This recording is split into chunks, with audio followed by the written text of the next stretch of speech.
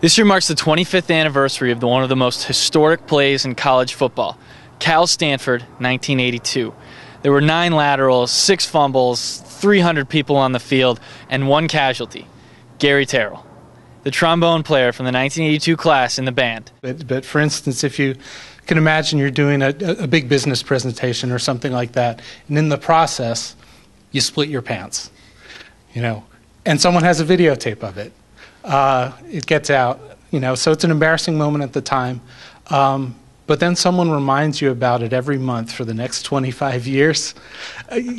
Sooner rather than later, you're going to develop a sense of humor about the situation. There were 4 seconds left on the clock at the time of the kickoff. The Stanford band was just celebrating. We were playing All Right Now, facing the stands. I turned around to check out the action on the field.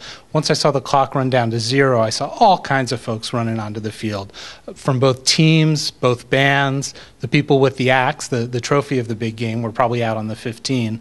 But we were still playing a song, so I looked for the drum major and then turned around one more time, and that's when, just before getting knocked over, I saw this guy in the end zone with the football. At the pregame of the 1983 big game, the Stanford band took blame for all kinds of historical downfalls: the fall of Rome, the San Andreas fault, the existence of the University of California.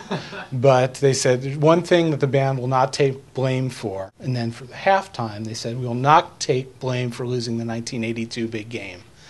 That was Gary's fault.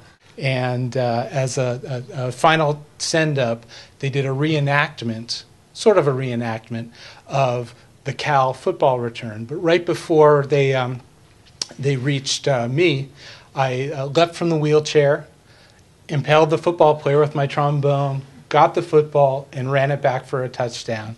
And that was about the most fun I've had on a football field.